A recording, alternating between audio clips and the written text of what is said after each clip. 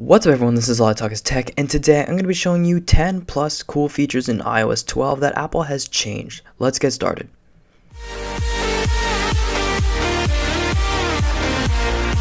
Okay, so Apple has brought many new changes during the keynote that they mentioned, but there are a few they never talked about, so I'm going to be going and switching between those two in this video. So the first feature I really want to talk about is this new measurement app. What's really cool is it uses the new AR kit and it helps you measure stuff using the camera, and it's actually very accurate, which I think is very impressive.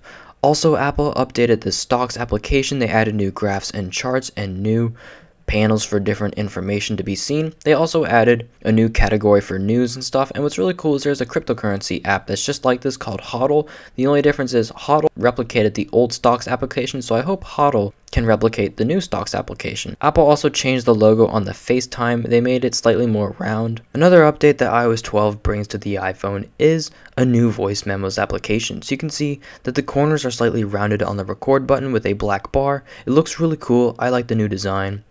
It's certainly a welcome change. Now, something that I think iOS 12 is definitely hinting at is a new night mode, and you can definitely see this through the music player on the lock screen. So I think this is very interesting. I don't think it's a feature, it's more of a glitch, but who knows. Another cool feature is called screen time. You can find this in settings, and what you can do is you can set a certain amount of time you want to be on an application during the day, and it won't let you use the application longer than that time you set. So if you use Instagram too much, you can set a time limit on that and it'll eventually lock up so you can't use it. So that way you can be more productive throughout the day and not waste it all on a specific app.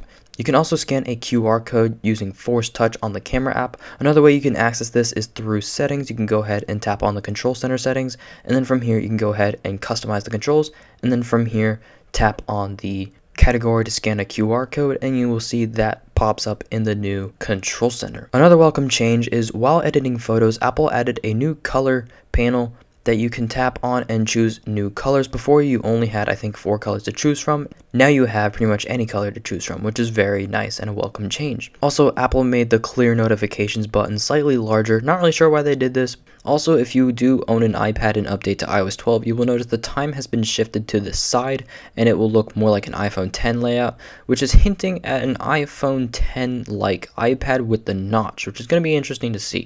Anyways, that's about it for today. These are just 10 plus features that are on iOS 12. This is just a quick overview, so hopefully you guys do enjoy. I'm going to be having an in-depth review on certain specific features coming up very soon within the next few days. Thank you so much for watching, and as always, peace.